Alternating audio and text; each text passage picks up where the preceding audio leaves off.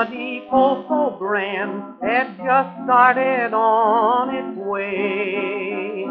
Most of the passengers who were on board seemed to be happy and gay.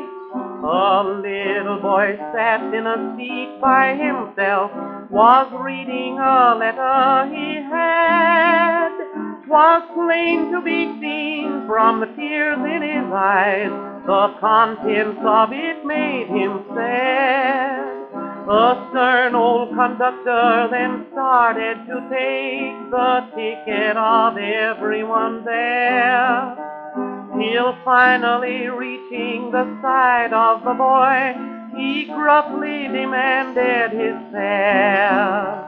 "I haven't a ticket," the boy then replied, "but I'll pay you back someday. I must put you off at the next station then," but stopped when he heard the boy say, "Please, Mr.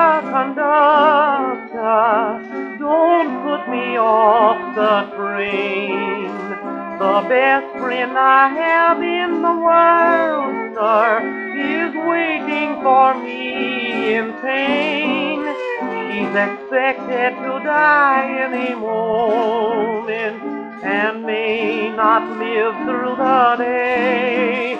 And I want to bid Mother goodbye, sir, before God takes her away."